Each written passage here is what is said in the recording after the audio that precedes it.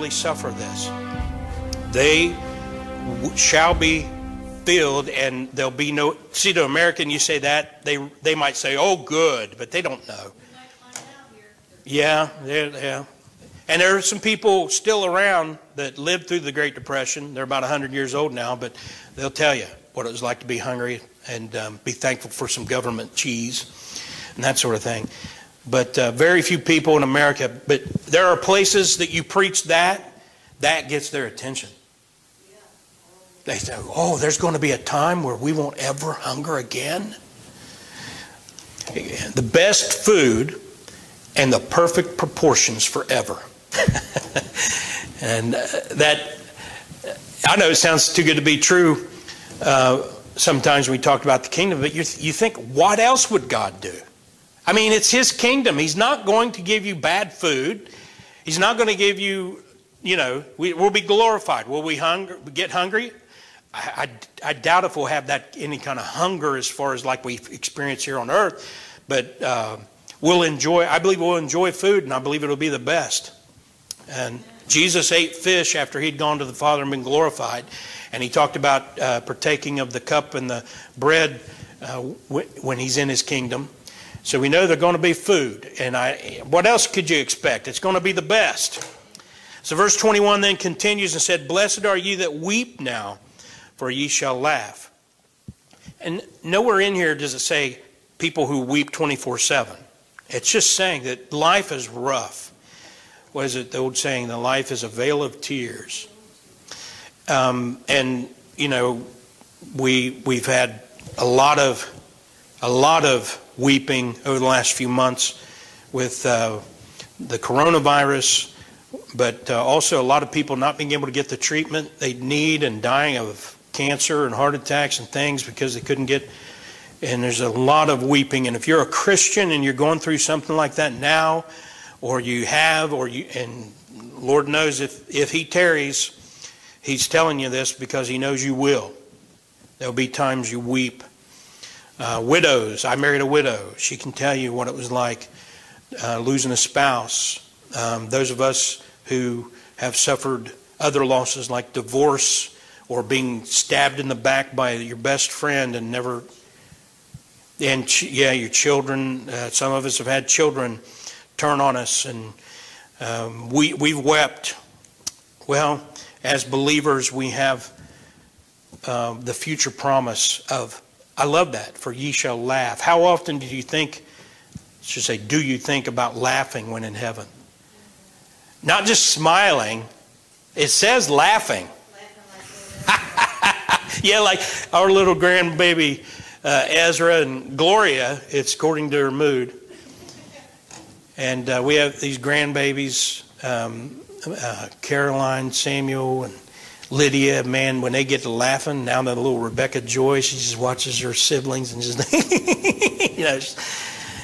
And you just think about heaven. What kind of laughing? If we can laugh with all this going on and all the things we put up, what is heaven going to be like? I think Jesus was funny at times, and I'll point those out when I see them.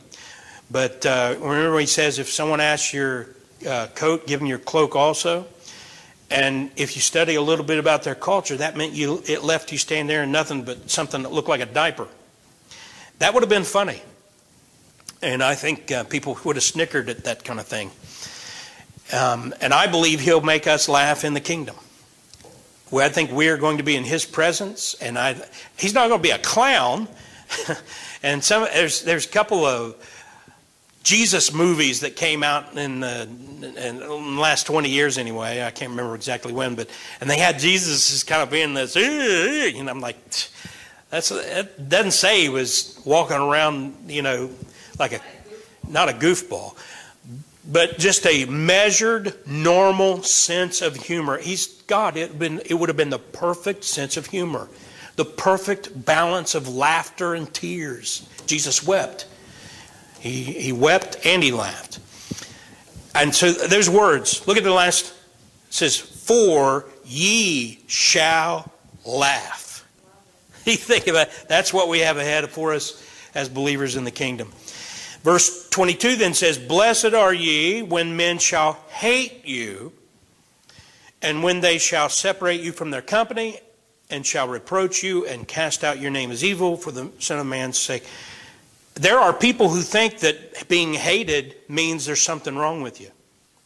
They've been so falsely taught.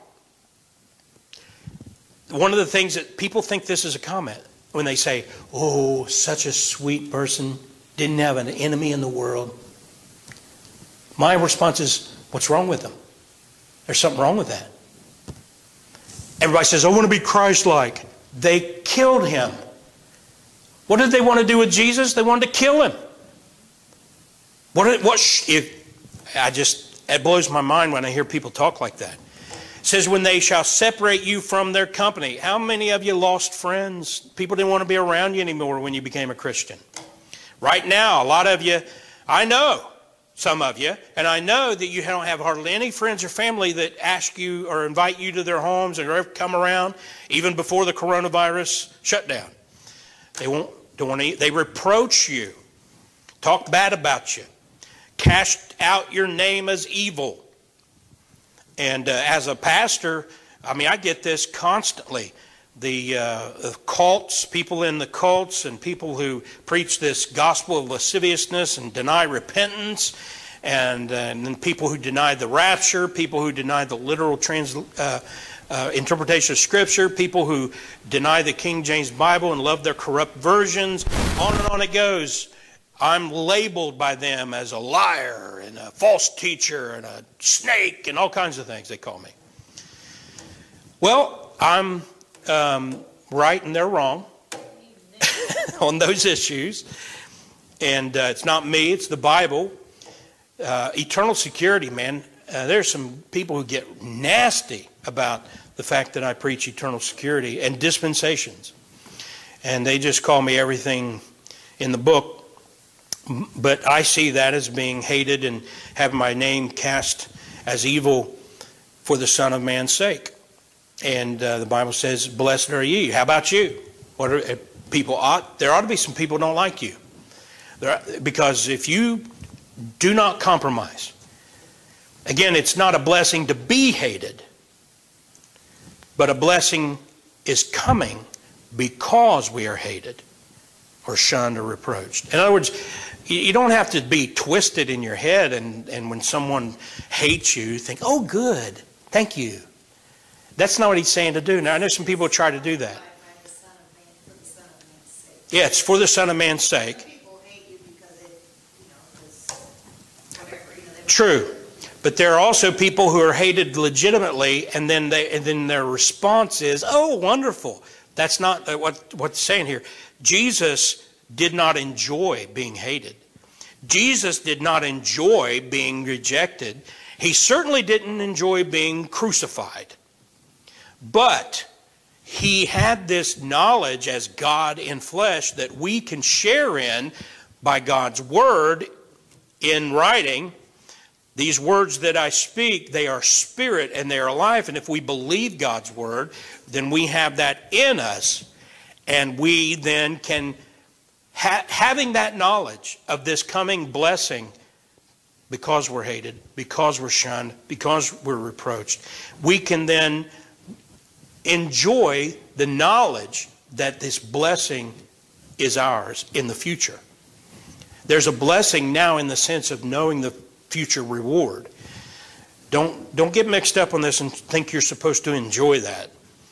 If a lot of people, think they're because they don't enjoy being hated, don't enjoy being reproached and shunned. There's nothing wrong with you. You're normal. Enjoy the actual, So key words are there is what Jenny just mentioned, for the Son of Man's sake. It's there. I've had been involved in jail ministry, and then I've worked in the Lucasville pen for about 6 months. And any of you around, if you're around in the 90s, there's a big riot down there. I worked after that, but it was still a bad place and bad characters there. And there was one guy there who told me he was a Christian.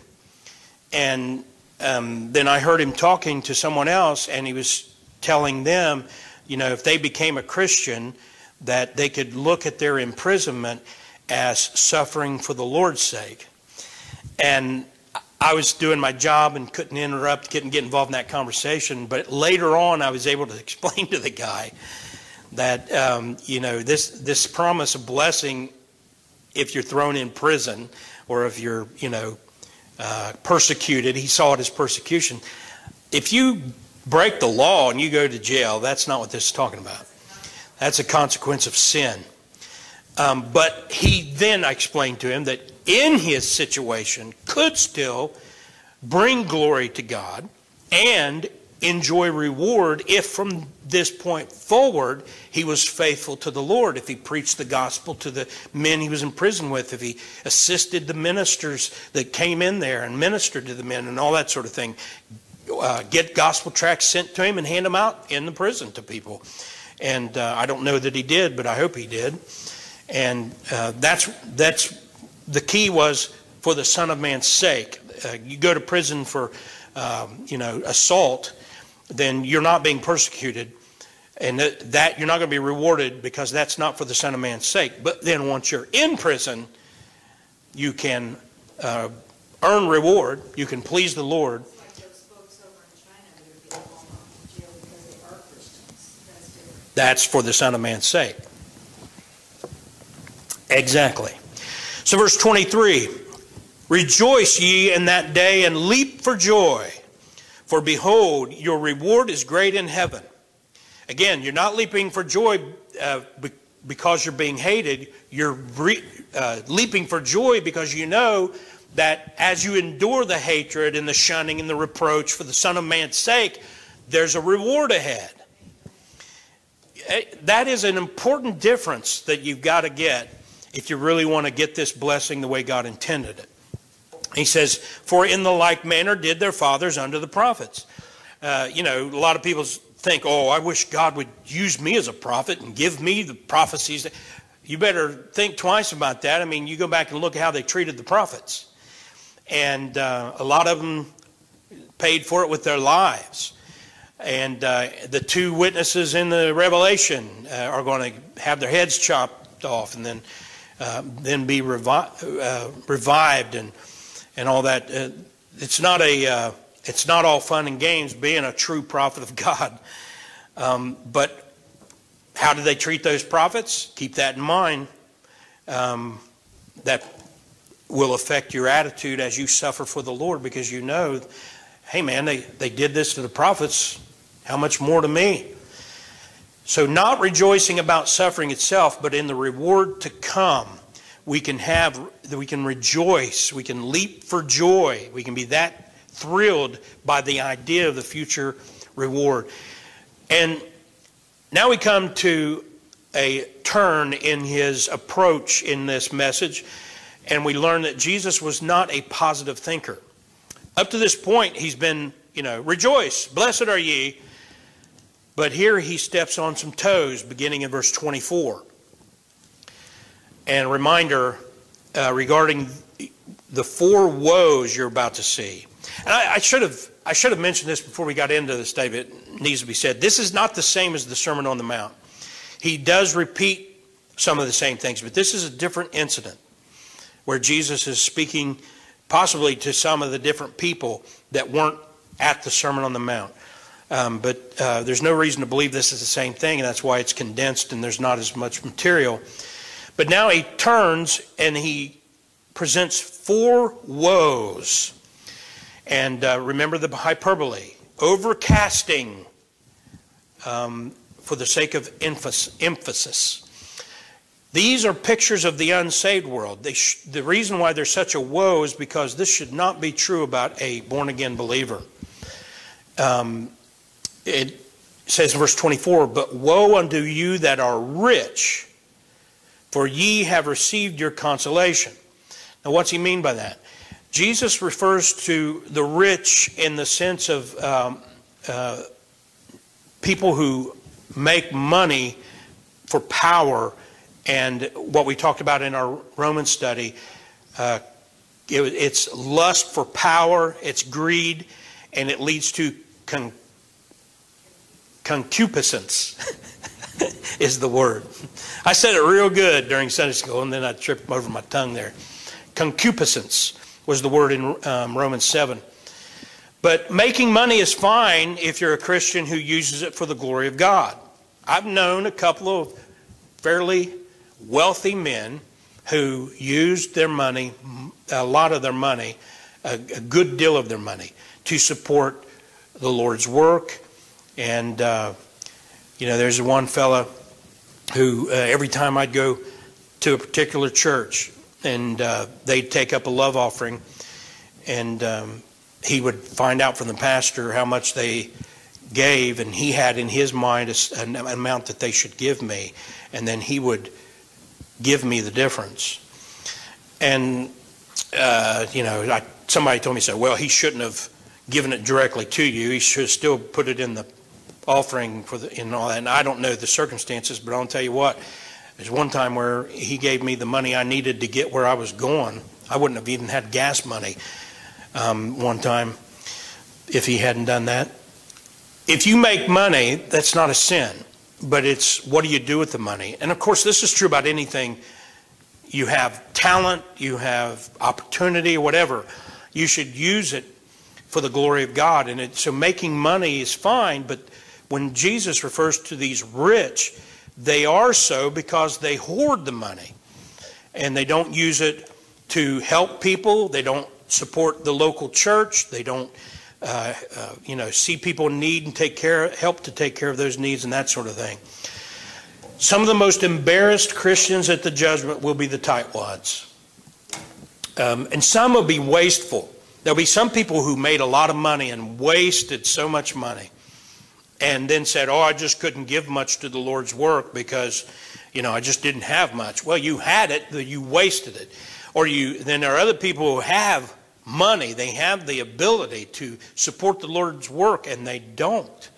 And of course, I've talked a couple of times about people who die and without a will or anything, not giving any thought to using that savings account, life insurance policy, stocks, bonds, whatever, property.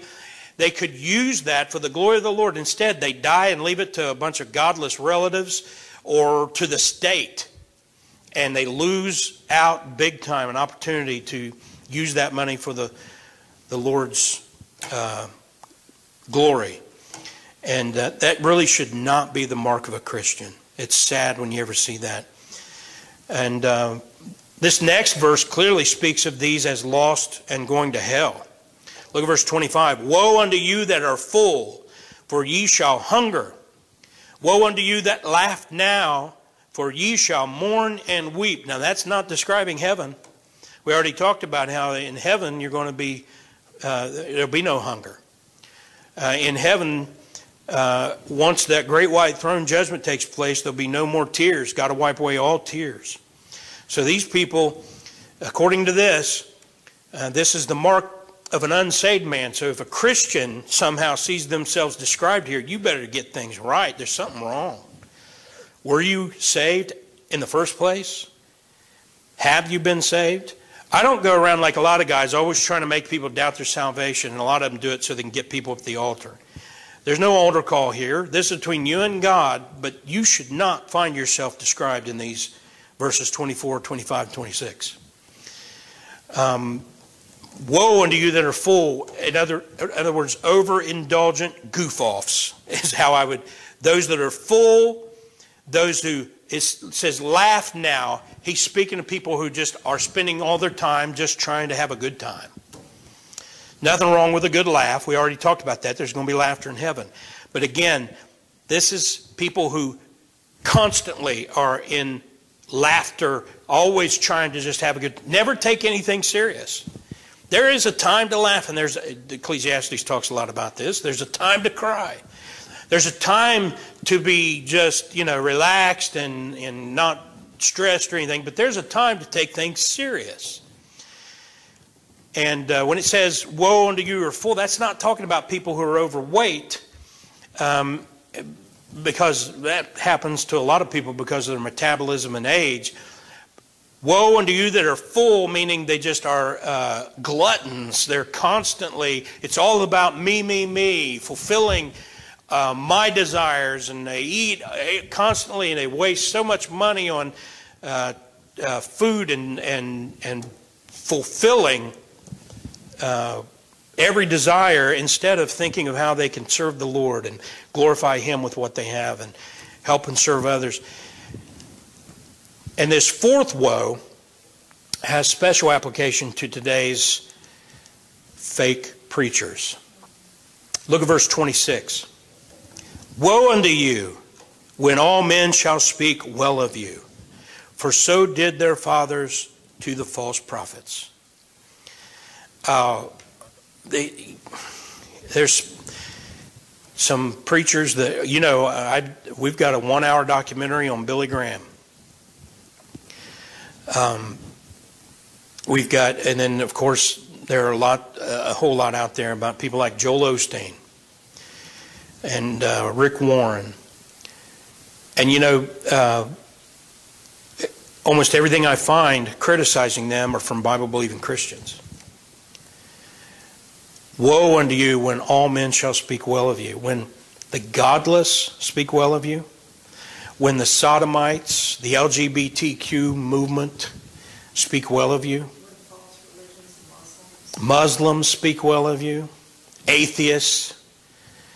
You know, when somebody years ago said, well, if all Christians were like so-and-so, I wouldn't have a problem with you. And I said, that's why I have a problem with so-and-so. You're a godless atheist by profession. You should hate that man if he's a real Christian. That's the truth.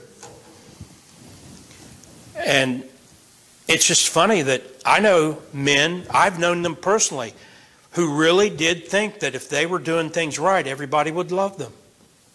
And I said, I don't understand why that troubles you, that somebody don't like you.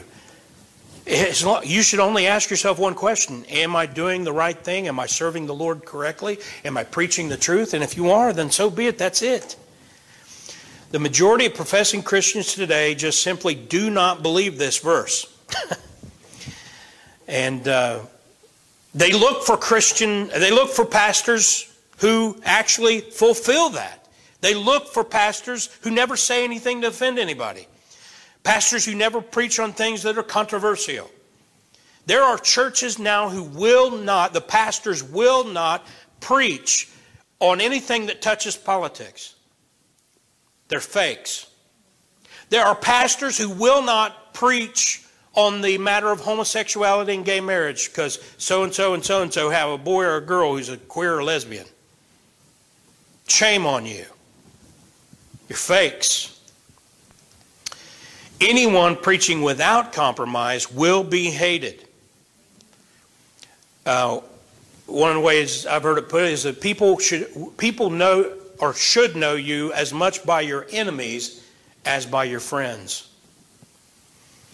And I look at that every once in a while. I think, you know, I don't know of anybody who really is a King James Bible believing Christian who isn't a kook.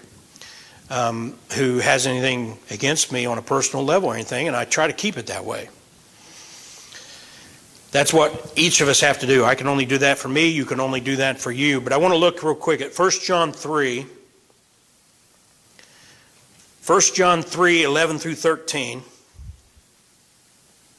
We'll wrap it up shortly. 1 John 3, 11 through 13. For this is the message that ye heard from the beginning, that we should love one another. Why? Because the way it ought to be is we love each other, but the world hates us. Verse 12 says, not as Cain, who was of that wicked one and slew his brother, which Christians do whack each other down, cut their legs out from under each other and all that sort of thing. A lot of times covetousness, as we talked about. And wherefore slew he him? Why did he kill him? Because his own works were evil and his brother's righteous. In other words, a lot of people even call you brother, and they'll see you doing the right thing and serving the Lord, and they will try to cut you down to make themselves feel better about the fact they're not doing anything.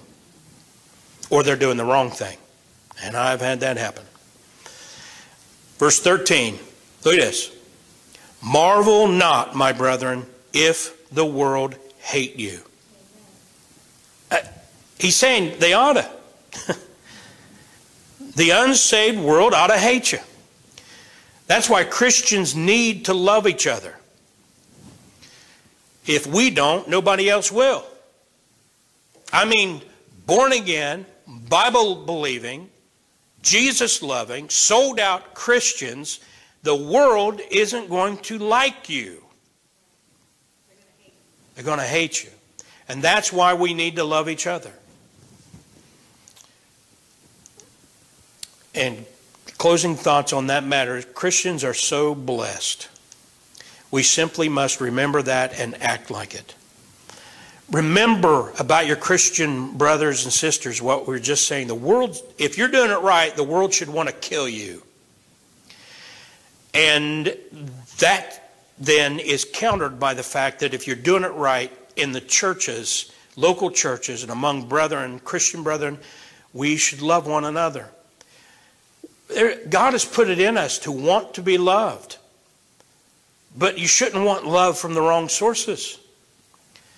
And the marriage is an example of that. Who do you love and who loves you? On a intimate, personal, marital level, there's only one person on the planet that you get that kind of love from and share that kind of love.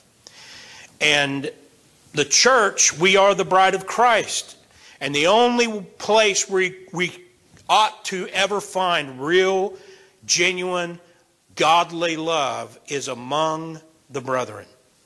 And if you think you're getting that from the unsaved world, there's something wrong there. Love one another. And you'll also do that as you look around. You realize all these things, blessed are ye, that's coming in the kingdom. And we're all going to be there together. You better love that guy or that gal. And some people are hard to love. You might not even be able to stand to be around them for 5 minutes at a time, but you should still love them. I had somebody say, I love them enough not to get around them because I might kill them. Well, show the love you can. Pray for patience to endure whatever it is gets under your skin about that person. Put limits. For the sake of love, for the sake of your relationship, you might put limits. And only be around them a certain amount of time. But you still love them and pray for them.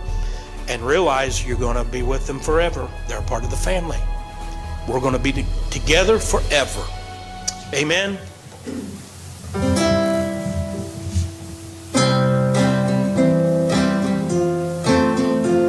Only trust Him. Every soul by sin oppressed, there's mercy with the Lord, and He will surely give you rest by trusting in His word. Only trust Him, only trust Him, only trust Him now. He will save you, He will save you, He will save you now. For Jesus shed His precious blood, rich blessings to bestow. Plunge now into the crimson flood and wash as white as snow. Only trust Him, only trust Him, only trust Him now. He will save you, He will save you, He will save you now. Yes, Jesus is the truth.